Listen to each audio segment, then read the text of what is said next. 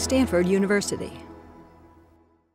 What we found was that watching significant amounts of television or video and spending significant amounts of time online, large amounts of time online, was negatively associated with a wide range of social and emotional development. These 8 to 12-year-olds who spend a great deal of time online, watching TV, etc., show less social and emotional development, feel less good about themselves, more susceptible to peer pressure, more friends who their parents think are bad influences, etc.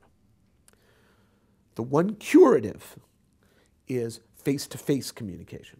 Heavy amounts of face-to-face communication are very strongly positively associated with all these good things. Resistance to peer pressure, feeling better about themselves, etc. And if you have high amounts of face-to-face communication, you can then also have high amounts of these other forms of communication and do just fine. The other result is multitasking. Kids who multitask frequently are also very bad, show negative effects.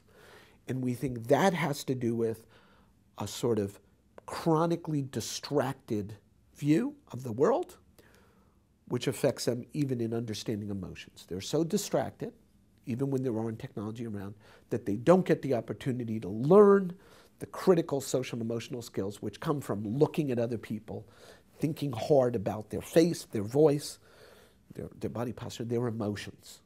Because they're distracted, they're missing that stuff. Combine that with the use of these other media, so they can't get the stuff, the good stuff, the emotional stuff, and they're essentially have tremendous handicaps.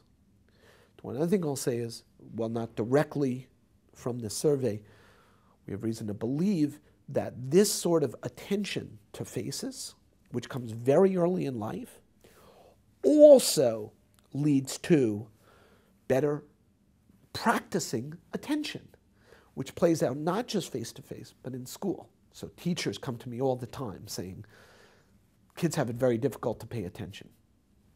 And I think it's because the way, we don't have direct evidence, I want to be clear, this is a theory, not based directly on research. The way you learn to pay attention first when you are young is through other people. That's the practice. It's not from looking at the environment. The environment in 21st century suburbia is not all that interesting or attentive a place. So the real way you learn not just to attend to emotion, but to attend, to pay attention in school, in the workplace, is through all that practice, and all that importance comes from practicing face-to-face emotional things. From the point of view of parents and kids and adults, there should be much, much, much greater attention paid to the importance of face-to-face, really looking at someone else. In fact, there's an amazing finding now. Babies breastfeeding while their mothers are watching TV are looking at the TV instead of the mother. That, to me, and I don't blame mothers, I assume, I've never done it, but I assume it's boring, etc. But that's gotta matter.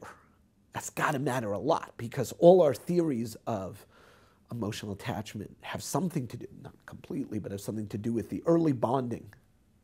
But that's not happening if you have media. It's one thing to be aware of. As your kid grows up, that old-fashioned saying of, look at me when I speak to you, should come back. Yes, it was annoying for me as a kid. Yes, it is annoying. But it's annoying for an important reason. It's hard work. But it's a hard work that leads to incredibly positive outcomes. Just as if I say to you, exercise, and you go, well, it's hard work. We'll say, well, there are these outcomes. Why we've accepted that in the exercise domain, which we should, but not in the social domain, really baffles me. And I think the reason was we used to have so much interaction face-to-face that it didn't really matter. The point was, what the heck else was I doing? I didn't have a phone.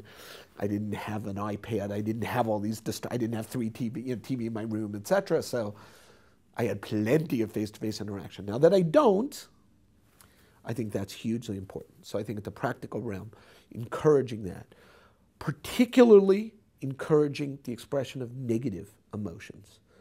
The world of children today is a world of positive emotions. Not in themselves, I wish it were, but the world they're exposed to. The amount of positive feelings expressed versus negative feelings online, much more positive. And in fact, there was a recent study showing that you're more likely to get a like clicked if you write something, a positive feeling than a negative feeling. Powerful stuff. So what do you learn? You learn, stop talking about all that negative stuff. The faces on Facebook, all positive. Understandably. But what that means is when you live online, you live in a world where it seems like everyone's happy. If that were so, fine, but it's not so. Kids are experiencing negative emotions. Kids are, but not getting practice in dealing with them. And as a result, we're seeing much higher levels of kids being unable to regulate and manage their emotional control. That's serious because we know that the ability to emotion regulate, Professor James Gross over here in psychology, has shown the ability to regulate your emotions, not feel bad, but to understand, manage, and regulate your emotions is an enormously powerful predictor of emotional health, physical health, success, intellectual performance, if you can't manage your emotions. And the online world is giving you no practice in that. Because what it's teaching you is be happy. Which if you really were happy would be okay, but you're not, you can't be. That isn't how life is. No practice in no practice in expressing negative emotions. So when kids are upset, they lack the vocabulary, they lack the ability. They also lack the ability to see it in others. Not because they're dumb, but because they're just not practicing and getting the feedback they need.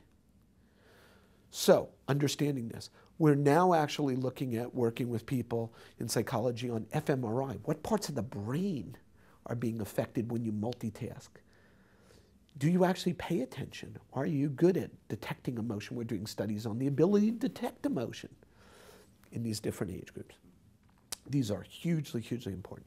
For parents who are increasingly distracted, myself included, who increasingly are expected to be on their email, phone, text 24/7, forcing themselves to not just be with other kids, but to look them in the eye is important. One of my favorite examples is I was invited to someone's house for dinner, and they said, we have this religious rule that at dinner, everybody is at the dinner table because we know the research on the importance of that for kids. And I said, you are right. That is just so damn important. I'm really glad you're doing that. I'd love to join you for dinner. So dinner starts. And every 10 minutes, the father's getting an email from work, which he's not reading, but he's sort of going, excuse me, and he's not spending all 10 minutes. Two of the kids at the table got in an argument about some baseball statistics. So what did they do? They looked it up, and then while they were on the site, they started looking at other things, and the dinner degenerated. And I said to the person at the end, I said, that was, I truly believe in the virtue of people sitting together at the dinner table. I said, but it's not the wood of the table that somehow magically transmits social, emotional, and intellectual development. It is, in fact, the rich engagement among humans talking about various topics, carrying on an extended conversation, learning to pay attention where the magic comes from.